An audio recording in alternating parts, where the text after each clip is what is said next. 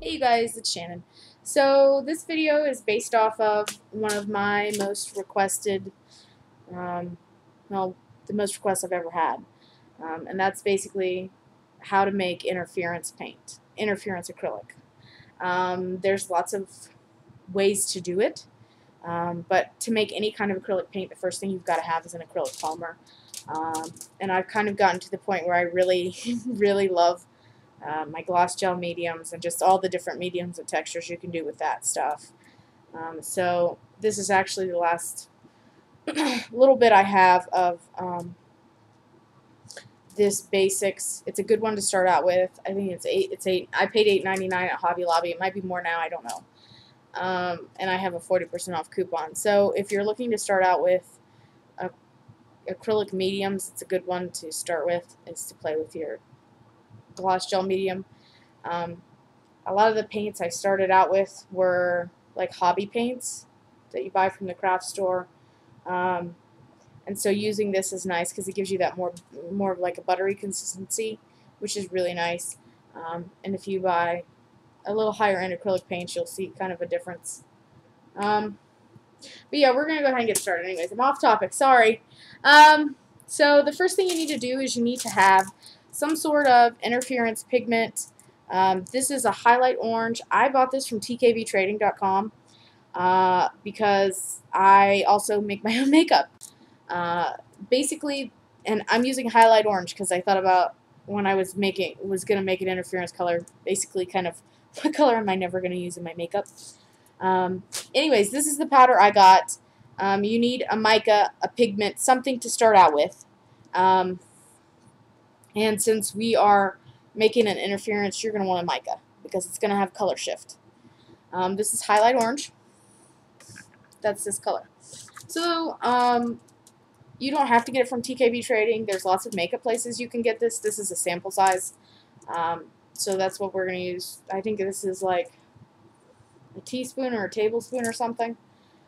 You could also, what I've used as well, you can use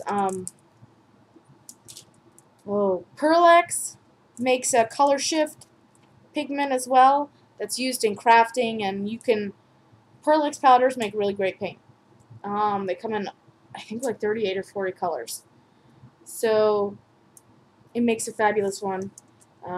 Fabulous colors, you know. And if you get the opportunity to try some, they have like a sample set. That's what I like to buy. And they have the color shift in it, but they actually have a lot more color shifts available online, and you can buy their jars, like large jars, for like $4 or $5, and it basically, if you wanted to turn it into strictly interference paint, it would be, I mean, it would make a huge amount.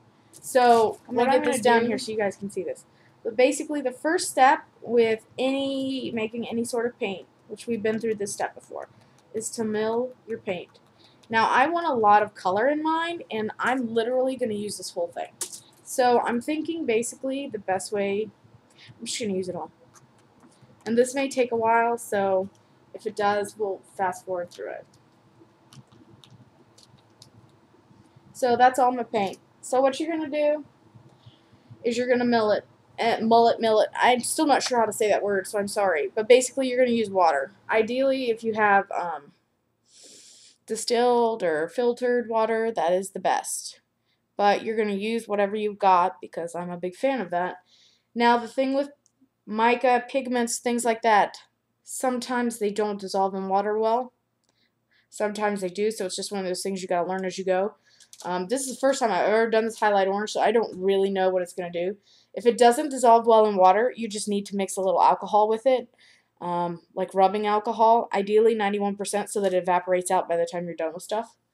And then you'll want to mill it. So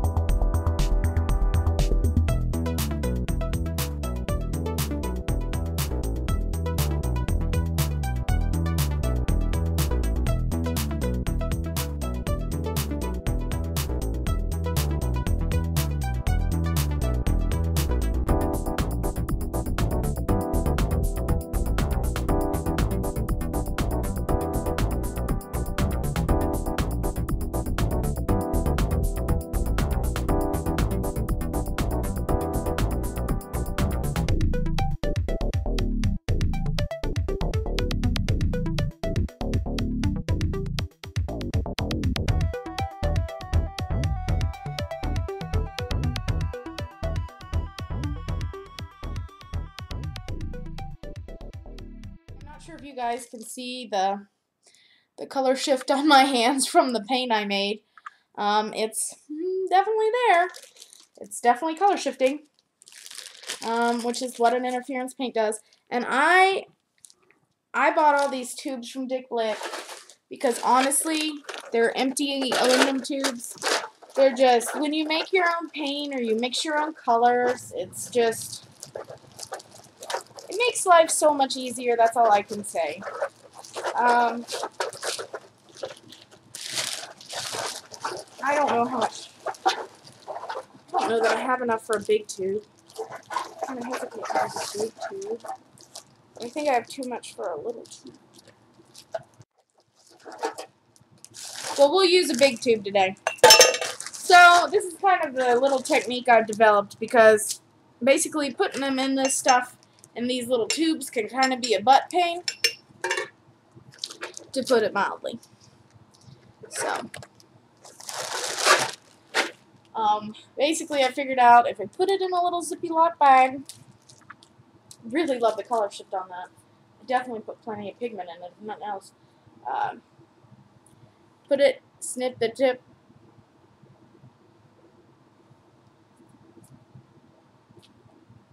and then just kind of squirt it all in. Because getting it into these tubes is very messy otherwise. So this is my preferred method to get it into a tube. But these tubes are super, super nice to use. And so I'm going to save this little bit, and then I'm just going to squirt it out so you guys can see what it looks like. But basically, what I'm going to do is I'm going to tamp this down,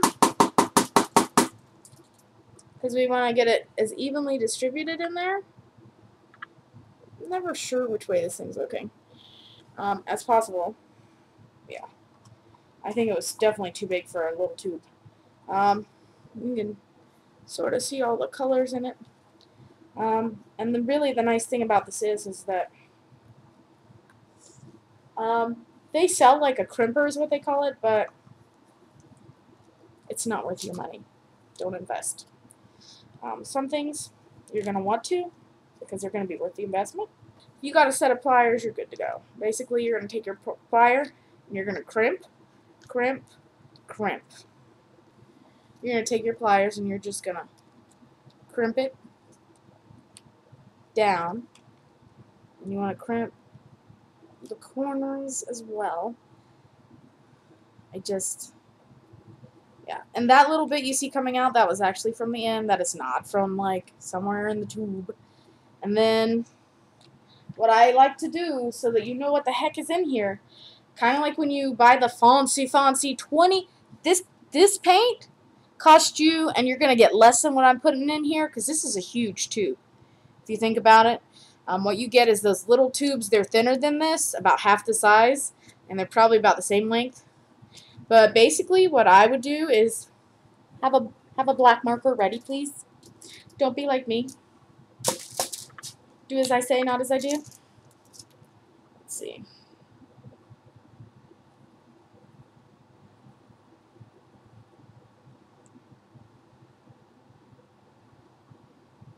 Okay, so write what it is. So in this case, I used highlight orange and gloss. And then what you can do, you can smear it over. Well, what's really nice is just, you could use paint, by the way. It's not going to make a whole hoo-ha lot of difference. I just happen to have a marker handy. So for me, this is what I'm using. And smear the bad boy on so you know what he does when you put him on. And so you can be like, that's got some beautiful reflection. So that's how you make your own interference colors. If you guys have any questions or comments, feel free to put them below. Hey guys, it's me. I just wanted to show you real quick. This is the picture I made using interference colors that I made. Well, that's not true. These I got from Daler Rowney or something. They're actually an artist acrylic ink, and I'm really getting into artist acrylic inks right now. But basically, Like I said, you can just, the really cool thing with this is I used it, see? And it just really, really shows off. And you can really tell it, you know, like I used a gold here, but this is orange, and you can see the difference. So it's kind of nice. And I used all different kinds of textural mediums because I'm really into those right now. So, yeah. But I just wanted to show you, you know, kind of how to use them. And can you, I don't know if you guys can see the difference, but basically this is going to be a picture that's going to hang in my office. I work with livestock, specifically mostly cattle. So anyhow, this is just a painting I did that I wanted to hang at work, and so it worked out really well because I ended up needing interference anyways, colors. So anyhow, I just want to show you guys that, you know, you can get all different colored interference and pigments, and you can make them, you can mix them and make your own custom color, and yeah, it's fabulous stuff. That's all I can say. I hope y'all like it. Let me know. Peace. And remember to keep on painting, or crafting, or baking, or whatever you do. Just keep on keeping on. Later, guys. Bye.